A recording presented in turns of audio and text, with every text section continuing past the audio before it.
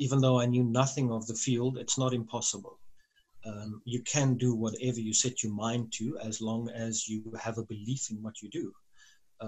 There's too many people that have this mindset of, oh crap, I can't do this, or oh shit, what are the people going to think about me? What's family going to say?